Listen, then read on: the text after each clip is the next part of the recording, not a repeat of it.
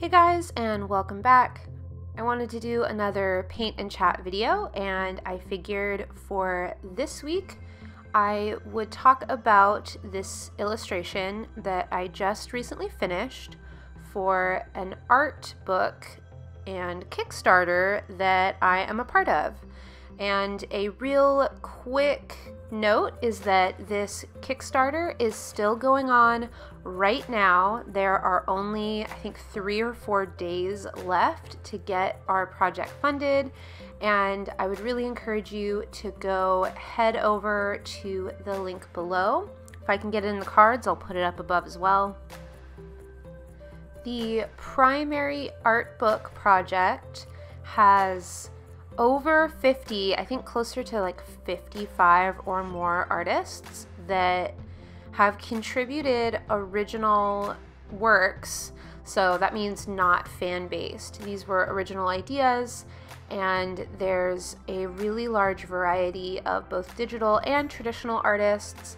The main theme that we were all creating around were the primary colors. So this is both painting as well as light, and the section that I contributed to is the green section because I paint a lot of green things.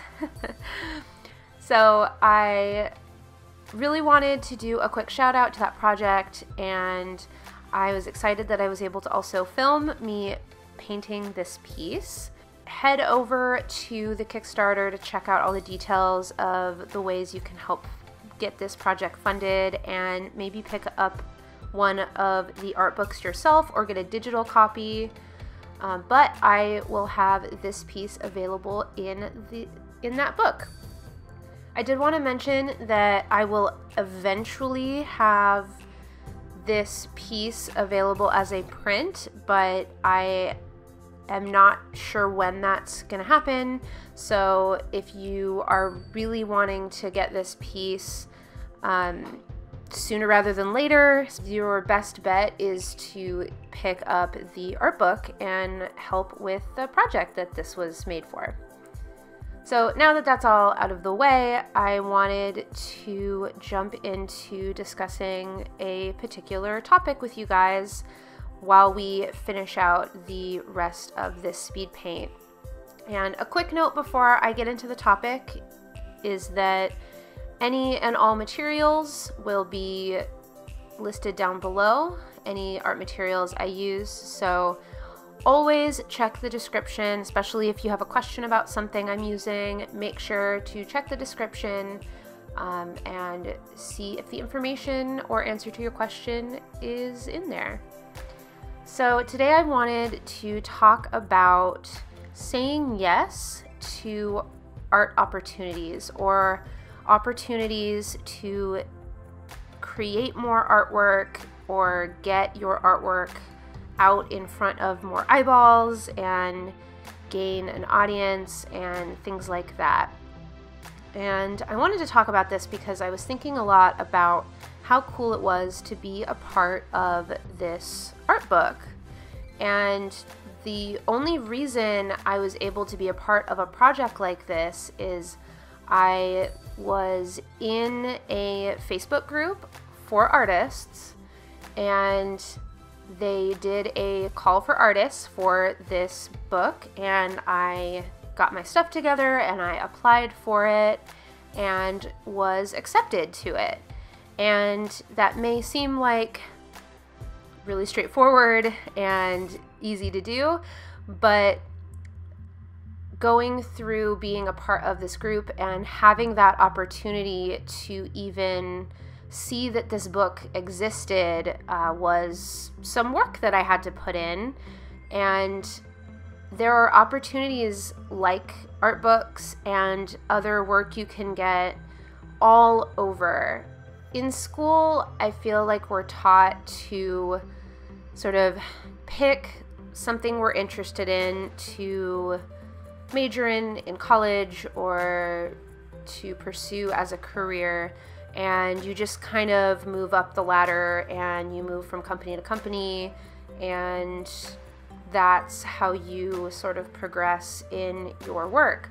Well, for artists and a lot of creatives, this is not really how things work. You really have to go find opportunities, and these sorts of resources and things aren't going to come knocking on your door. Something like this art book or other creative opportunities, you have to go out and look for, and not only find them, but have the courage to actually apply for them, maybe even take a risk and not get paid for certain projects. I want to make a really quick note on that front. I don't believe you should just accept real work for clients all the time with the promise of exposure. I think we've all seen those memes of the Oregon Trail, you died of exposure as an artist. You obviously need to get paid work, but I do believe, especially when you're starting out, there are lots of opportunities that may not pay fully for the work that you're doing, but can honestly get you a lot of recognition and can help you grow as an artist. So there's more to just getting paid for a job, especially when you are constantly trying to develop your skills and work on getting better. And you're possibly even trying to break into a particular field or a particular kind of creative job or business.